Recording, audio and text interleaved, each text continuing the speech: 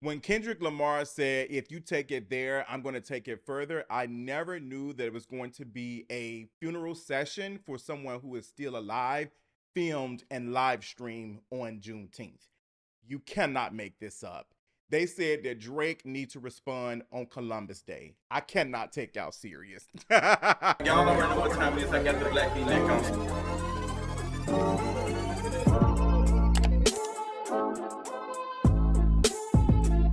What is going on, you all? We got to talk about the Pop Out concert that Kendrick Lamar did with all of the West Coast artists showing up, even Tommy the Clown coming out, like memories, culture, everything being filmed on Juneteenth. Like this was, I don't care what anybody says, this was good. Like they really did. It was beautiful seeing black men come together from all, different sides of the whatever. Like you had your Bloods, you had your Crips. Like they was tiptoeing, do-si doing to Not Like Us. Like it, like they was really like, it was a whole like shindig. Like it was a whole shindig. And this was happening on Juneteenth. The girl said that Drake needs to respond and do something on Columbus Day. I just cannot take y'all serious. I did not expect Kendrick Lamar to perform Not Like Us 6 times. 6 times. Breath control, the way he was able to give energy consistently on that stage, you cannot take away that that man is an artist. That man, that Hebrew Israelite, that that person, that man is very talented at what he does, and you can tell that he perfects his craft and he takes it serious. Like I don't care what you do in life. You can take Kendrick Lamar's whole situation with Drake and apply it to anything that you want in life. Like you can take that and apply that to getting back at the devil. Like you can take that, like the energy, the chaos, the calculated chaos that Kendrick Lamar has done to Drake will go down in the history books, like this being the finishing move, like a final fatality. I'm not even sure if I want to call Kendrick Lamar a an anime character or a super villain or something like that. Like it is no way to describe him. He is from another reality, and I'm just thankful because I am not a fan of Drake, but watching this performance was everything. Shout out to all the West Coast artists that came out. I enjoyed it. I really, really enjoyed it, seeing everybody come out. Like you had the girls were showing up. You had SZA come out and this Little Red Riding Hood outfit too high to be a part. You had Chloe who was there. You had LeBron James and his wife there. Like, girl, even folks who Drake mentioned on his song to diss towards Kendrick Lamar, like YG, was right there on the stage. Like he was there. Even Dave Free was there. He was the top producer on when the show ended. They had Dave Free at the top. Then Whitney and his kids were there in the audience. Like this was the most silent, eviscerating move I have ever seen done to an artist ever. Like we've never seen anything like this. Like this was a label versus a small person type of, like on that type of scale. Like the way that Drake miscalculated everything with Kendrick Lamar, and all of his miscalculations end up being more things that Kendrick used to get back at him. This whole situation, Juneteenth, there's so many levels to it. Like this was the response. Like I am the culture. I'm not just saying this, I can prove it. Everything that I'm saying, I can prove. And that is what Kendrick Lamar has been saying from the very beginning. Now, when Kendrick told Drake, if you take it there, I'm going to take it further. Like he warned Drake, hey, let's keep this as a friendly fade. Drake and the I Like to Singer album. Hello, Spencer. I love to sing about the moon and the June and the springer. I love to sing. Pushing the red button, girl.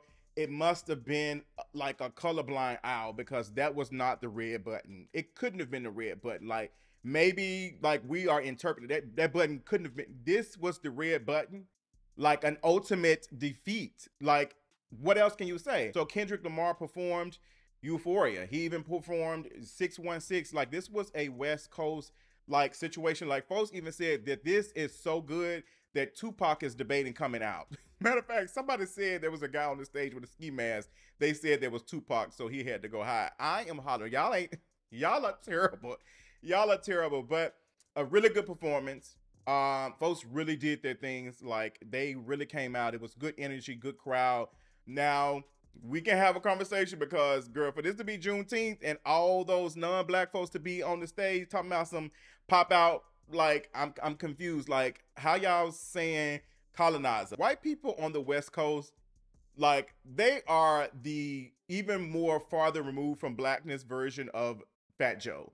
Like, they really believe that they're black. Like, you cannot tell these folks anything. Like, I'll never forget when I went to LA back in 2016. This was during the Broken Homeless tour. You can actually type it in. I had rented an Airbnb. I think I was in Studio City, and I rented this Airbnb from this man. His son was renting out the room, and I was staying with them. And I like went out with them. They took me to the pier and everything, and they were just casually saying the N-word like repeatedly. Like, nope. No, I was the only black person there. They don't have any black friends, but they were repeatedly saying the N-word. Like, it was nothing like, oh, we're sorry.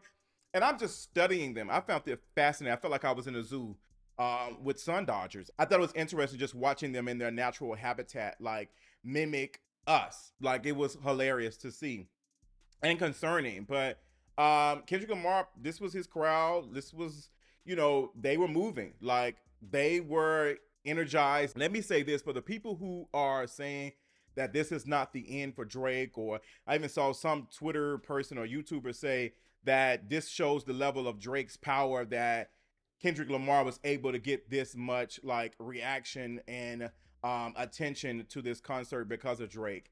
That makes absolutely no sense. If that was the case, y'all would have been saying that 2 months ago. Before this even went, before the first diss track was even out, y'all should have said that. None of y'all were saying that until the situation started becoming worse for your fave. The situation became worse for your fave, and then y'all started like recalculating. Like, y'all was like the first tum-tum. Like, y'all had no idea the satellites were not connecting. What is it, the braids? Like, y'all had no access. But people who understood knew that the culture is on Kendrick Lamar's side. Like, the culture is there. Like, white folks was able to afford to pay to go there. Honestly, if it was me, I would have been selling no tickets to white folks, period. I was like, hey, this is Juneteenth. Like, y'all not, this is black folks first. Like, it should have been a pre-sale to black folks. Should have been a pre-sale to black folks. Even if black folks chose to sell the ticket to a non-black person, it should have been a reparation tax on it. Like, if you do sell this ticket to a non-black or white person, it's going to have to be a reparation tax on it, period. I don't know what else. I mean, that's just me. That's just how I feel. But I was screaming watching white folks have "Not Like Us" on the shirt. So I'm like, girl, the message is not connecting. Like, it's not connecting. It's not getting there. But Pop Out and Show, it was doing it. It did the thing. Kendrick performed Euphoria. That's my jam. Like, he ate it up. Kendrick performed. I cannot stress this enough. Kendrick performing these songs live. He was sweating. Like, he did not take a break, performed. He did not come out in no Ninja Turtle outfit. He did not come out with all these like playful things. He came out as a grown man, an artist that is, all about his craft. Like, he looked good. He looked in control. He looked like he knew what he was doing. The confidence on the stage came out, and his ability to consistently sound the same every time and hold this crowd, like, and move this crowd this is an artist. Like, this is an artist. That's it.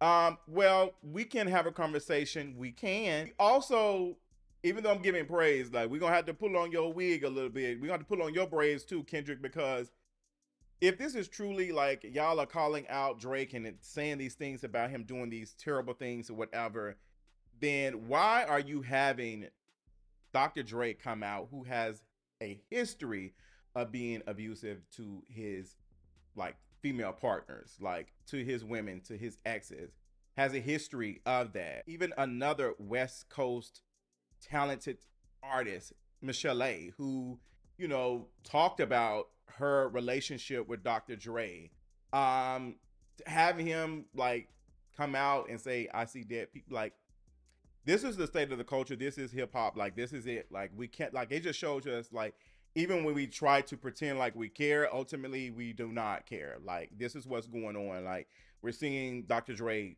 like who has a history of being abusive to women. So this is what it is. But there's nothing that OVOs can do.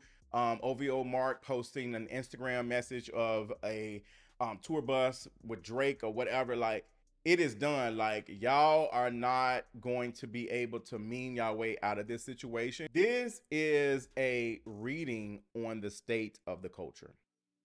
And this is reinforcing that the culture is behind Kendrick Lamar. Having these artists who even Drake has used in getting back at Kendrick being at this concert. Like you even had NBA stars there. You had LeBron James who was there. You also had Russell Westbrook who was on the stage like dancing and getting his life. Like this this is where the culture is at. And let me tell you something for the folks who are saying again that Drake is not done. It's not going to be quick. It's going to be a slow decline because one thing about it, white folks are going to follow the culture. Like they're going to follow the culture. If black folks are not feeling it, they're not, messing with it, they're not going to be connecting with it or supporting unless it's an election season. And Drake is not political, so they have no reason. Like he ain't out here doing no Supreme Court comments and stuff. Like he ain't out here saying support Trump in that type of way. So they ain't gonna get behind him. But white folks, they're going wherever the culture is at and where black folks say the culture is at, they're going to follow it. They're going to follow it. And the more that we see that Drake does not have access to the culture, the more white folks are going to move away. Because white people do not want to be called white. Not in that. White people do not want to be called lame. White folks who get a kick out of being in proximity to blackness and all the black things, the last thing they want to be a part of is a person who does not have access to the culture that they're interested in stealing. You serve no purpose. Like you serve no purpose, especially if you're not like white. It'd be different if it was like a white person who's doing it, whatever. Like, oh, we got our own. They're not interested in that. Like Drake is not that. He's still not white at the end of the day. We can joke about it, but he's still not white. And again, like this is where they're saying the culture is black folks not messing with it. That's just what it is, and it's looking more and more like that. Not all black folks ain't choosing sides. Some folks are enjoying the songs that Kendrick has put out and just like, hey, I'm still gonna listen to Drake or whatever. But it's a significant amount of folks who are just like, I'm not interested in Drake. Like, I don't think we're going to be hearing Drake that much this summer. Even that song he did with Sexy Red, that's a lifeline. But Sexy Red, she's cute for right now. Like I said, but Sexy Red is not enough to be able to sustain Drake. Like, it's going to be hard for Drake to find other artists and stuff to work with. He's really going to have to prove that he has the numbers and he can do these things. Like Drake is really going to have to like come out with a song or a banger. And if he does it too soon, it's going to look like he's desperate. If he waits too long, it's going to be like he's scared and he's waiting. But overall, it was a really good performance. Seeing Kendrick Lamar like on that stage, just moving around and doing his thing, like it just ate for me. It just ate for me. All the jokes, all the wop, wop, wop, the changing of the wop, like, oh my gosh, like every time I was just, that was hot. That was hot. Whoever, like, they did that, like, he was just moving, like, he was doing it, like, in different areas. This was no homemade, like, this, but you know what? This was homemade. This was homemade cooking. Like, Kendrick Lamar was making this homemade. It was not made in a factory. Like, this is what when you want to talk about artistry that's homemade, this was that. And that's why they showed up for him. They came on this stage because they truly do support Kendrick Lamar. They came on this stage because they think he is a good person and he's good for the community and they want to work with him. They did not come on this stage because they need to be in proximity with him. They genuinely like him. And that's what separates him from Drake, because people are close to Drake because of what he can do for them. Folks are close to Kendrick Lamar because of what he does. Those are two different things. Drake is one of those folks. If I do something for you, and you disrespect me or whatever, because it's going to happen. I'm going to name that I gave you your first number one. I'm going to do all these things. We're more than likely going to fall out about a girl. And you know, it is what it is, but I'm going to tell you like, hey, I'm number one, all the other stuff. Like, that's what Drake has. And Kendrick Lamar has said, only you like being famous. Kendrick Lamar is not interested in being in the limelight like Drake is. You didn't see Kendrick Lamar come out and do interviews. You didn't see him like tweets. You didn't see him put no subliminal stuff. The music was just it, which makes him be taken serious when he is out, because we do not have access to him like that. We do not have access to Kendrick Lamar like that. So for him to come out and do this, it made so much sense. Both said that Drake can do the same thing. He can perform in Houston. Drake is not from Houston, Texas. He's not from Memphis, Tennessee. He's not from any of these cities in the South. He's from Canada. And there's nothing wrong with that. But it is something wrong with that when you're trying to cosplay as a gangster. I don't care what anybody says. Megan was the first person to throw the brick at the embassy of Drake, and she needs to be rewarded for that. That's all I got. Shout out to all y'all. Tell me what y'all thought about my video. Tell me what y'all thought about the concert. Let me know in the comments, and I'll talk y'all later. Bye.